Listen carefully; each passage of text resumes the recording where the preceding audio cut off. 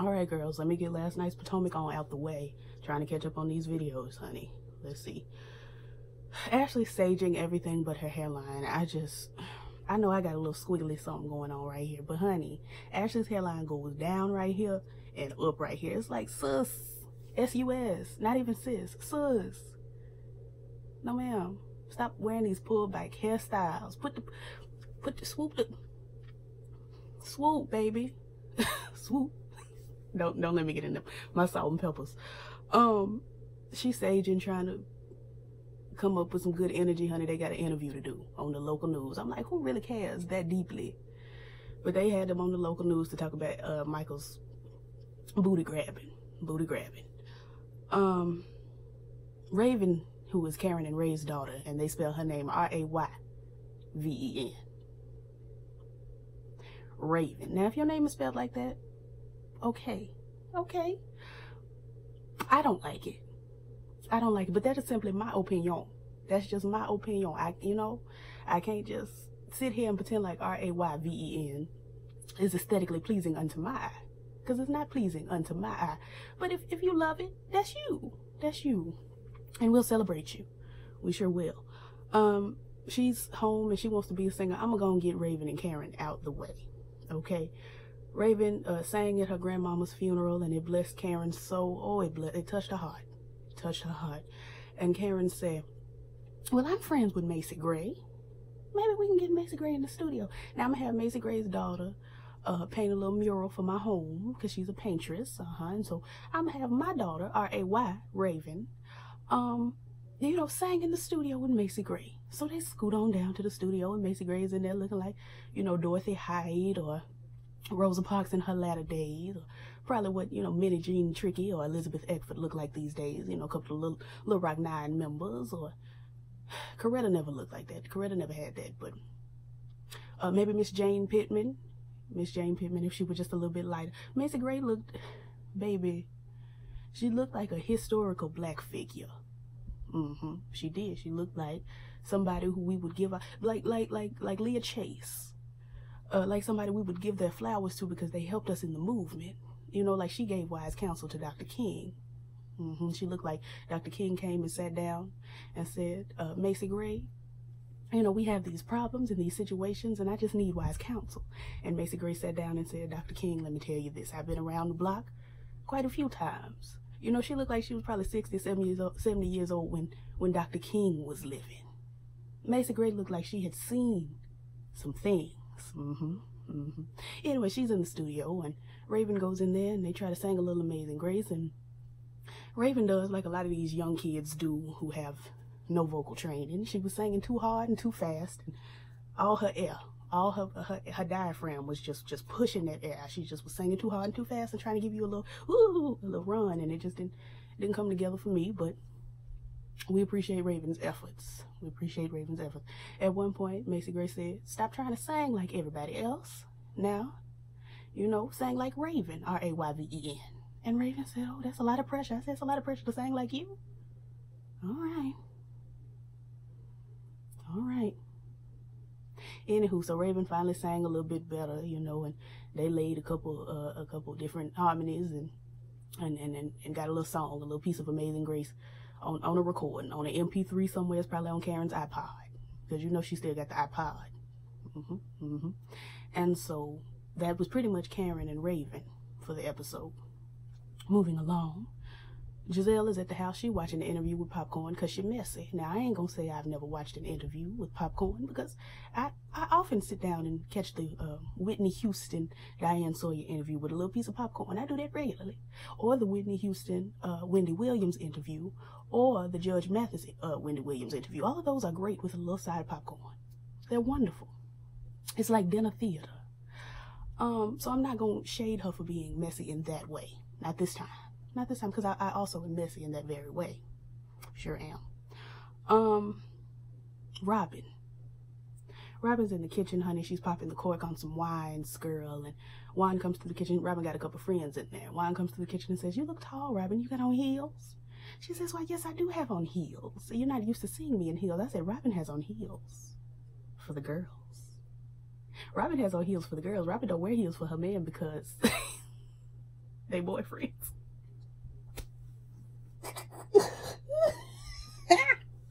I laid myself out with that one. But when Robin gets with the girls, Robin seems like the type of bisexual that when she's dating a man, she's going to give you that Aaliyah, you know, tomboy tea, but then when she's dating a woman, she's going to give you, you know, Grace Kelly, you know, demure, you know, snatched beauty. She seems like that kind of girl. To me. Anyway, oh, I'm in a messy mood today. Can you tell? Yes, you can. After the way I went on, on Macy Gray for 20 minutes. At some point, they was talking about how Giselle kind of wanted to have a threesome with Robin and Juan. And I was like, why would you ever want to share Robin? After all y'all been doing for all these years together solo, you want to bring Juan into this? I mean, he is handsome. He's a very cute boy. He is. But why? Is Robin not enough for you? Anyway, Katie also was mentioned. Giselle said Juan has to choose between Katie and Giselle for the threesome. I think we all know Juan would choose Katie. I think we all know. Do we not all? If you think Juan would choose Giselle, do type it in the comment. Type who you think Juan would choose. I think he would choose Katie. Because Katie seems like she would have more activity than even Robin. And definitely Giselle. Katie seems like she would do a little more.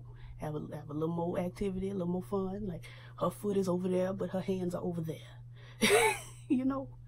Yeah, anywho. At some point they talked about Ashley. I didn't care though. Sure didn't. Monique is in the studio laying down a track for a podcast I didn't know she had and don't plan on listening to, but we support her by saying we support her. It's the best I can do. Best I can do. I can give her a hand clap of praise. Yes, you go, Monique, you go. Speaking of podcasts, my mother and I do a weekly podcast called Petty and Particular Podcast, available on Spotify, Apple Podcasts, and Anchor. Anywho, while she's laying down the track, honey, in the studio making her some beats, as Nene would say, Ashley and her ponytail come on in. And once again, Ashley's headline is giving you a swoop down and a swoop way up. And they sit down and they start talking about Michael and the booty grabbing thing that I'm sick of hearing about, and Monique and the pregnancy thing that I'm sick of hearing about. And I'm sitting here trying to figure out if Monique is trying to be such a friend to Ashley and carry her along on this pregnancy journey. Why was she not at the sonogram party with everybody else? This your good girlfriend and you want her to have this baby and y'all champion each other in your pregnancies, but you didn't bring her with you for your sonogram. All right. So at some point, Monique says that Candace says that Monique is just as messy and is reveling in the foolishness just as much as the other girls. And Monique says, no, I'm not. I can show you the text messages to prove it. But the text messages didn't prove anything to me except, yes, you are marveling and reveling in the foolishness because, and I don't know if anybody caught this but me, she showed the text messages and it was a link and then Candace saying, I knew it, I was absolutely right and blah, blah, blah. And the focus was supposed to be, from Monique's perspective, the focus was supposed to be on Candace saying how right she was and marveling in the foolishness. But my focus landed on the fact that Monique sent Candace the link about the story about Michael grabbing some booty. Monique sent the link to Candace, and Candace responded back saying, I knew it, I saw it, and I knew it, and I'm right, and blah, blah, blah. Candace would have never gone on about that tirade about being right and marveling in it, with Monique at least, if Monique hadn't sent her the link to the story about Michael grabbing booty. So Monique, sweetie, I know you want to seem just spiritual and holy and out of the mess, baby, but I caught that. I caught that, and I caught the fact that you didn't invite your good girlfriend to the sonogram thing. I got my eye on Monique. I sure do. Juan.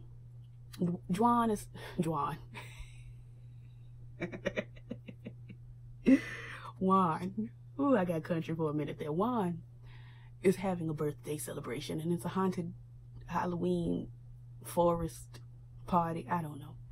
Everybody's invited. So Michael and Ashley are on their way, and they're talking about how the charges have been well, the case was dismissed. The case was dismissed, and they talking about it in the car. Girl, I didn't care. I didn't care.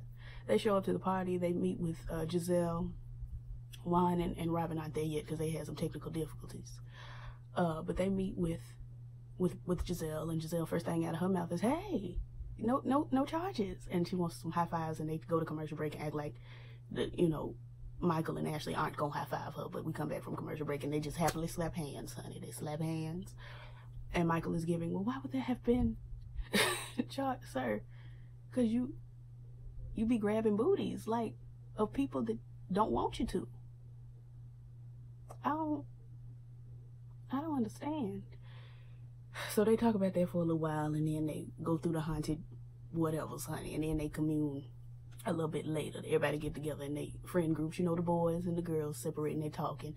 Now, Michael and Juan had this really strange moment of, hey, I'm so happy you're here, I'm so glad you're here, and thank you for coming. I felt like I was on the loop. I felt like I was on the loop because they just kept saying, I don't even know what was said because I was so distressed because I thought, Lord, that everything had started skipping. I was looking around trying to make sure my life wasn't going in a loop because I get nervous. I got anxiety, and I'd be worried that sometimes, the matrix is going to trip up, girl, and I'm going to be stuck in an infinite loop for the rest of my life. I'd be worried. It's a genuine fear I have. But anywho, I forgot to mention that Michael was going to surprise Juan at his birthday party. So when he got there, Juan was surprised. But Juan doesn't emote. Juan's not an emotional man. It wasn't going to be, I cannot believe my Michael is here, my king. Like, it wasn't going to be none of that. It was just like, oh, Michael's here. Hey, thank you for coming. Good to see you. Hand, dab, fist, snap. Like, he did the same thing with everybody. He saw Karen was here. Hey, Karen, good to see you. Thanks for coming. Hey, Ashley, good to thank you. So glad you made it. Hey, all the women he hugged. How you doing? Good to see you. I don't think they brought Ray because his heart might couldn't have took it, but everybody else I think was there. Hey, Chris, good. Hey, how's it going? I don't think Monique was there because her water couldn't have took it. And her Chris wasn't there because big Chris ain't going nowhere without little Monique. But everybody else seemed to have been there, and he gave everybody the same greeting. He kissed Robin on her forehead, and then he kissed on the mouth, and it was just like, okay, maybe they are kind of together. It's still not my business, and I still really don't care because I still really think that Robin go with Giselle and Juan. I do. Anywho, so they all meet up after they go through all the scary things, and what's her face? Giselle just flat out basically asks Ashley, is Michael gay? And Ashley says, no, Michael is not gay.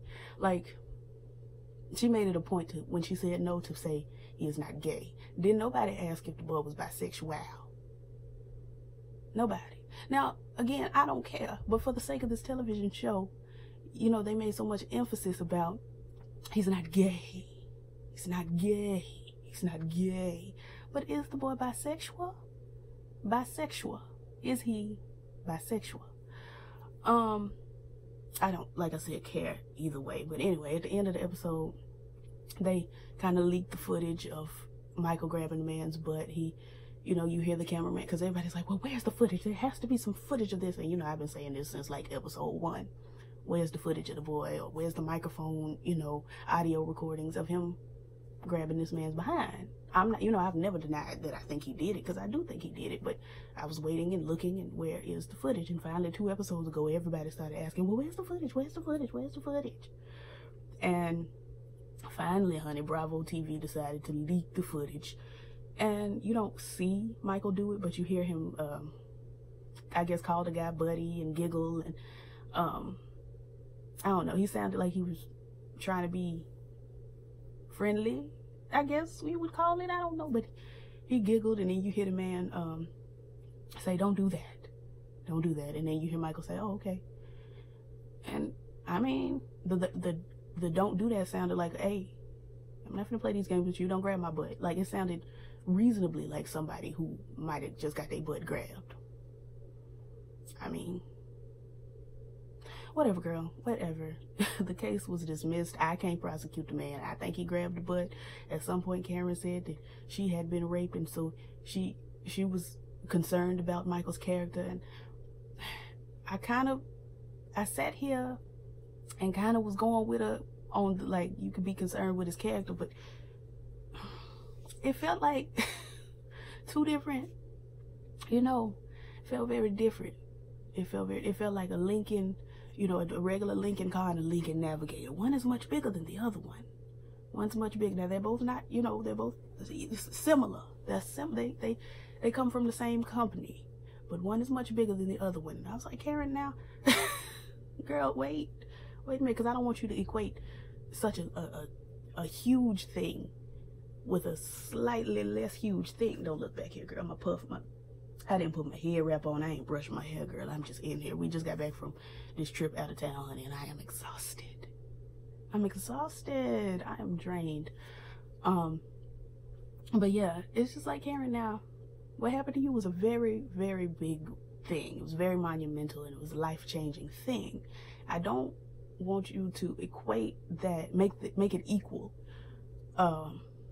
with a butt grab. Now, a butt grab can kind of, especially for a man, it can skew the way he looks at things in life, and have him up here just upset and going through. But no pun intended, it's still not as major. It's still not as major. So I was like, Karen, I see where you're trying to go, but if you go through that door, you're not gonna make it to the place you was trying to make it to, because that door don't lead there. That door leads somewhere much deeper. But we're all questioning Michael's character. I think we are all questioning Michael's character. Anyway, girl, that was the episode. Like, comment, subscribe. I'm trying to catch up on these videos. We are still praying about Pose. We're still praying. I know it comes on tomorrow, but baby, I am praying. I know I'm 2 episodes behind, y'all. I know. I don't know.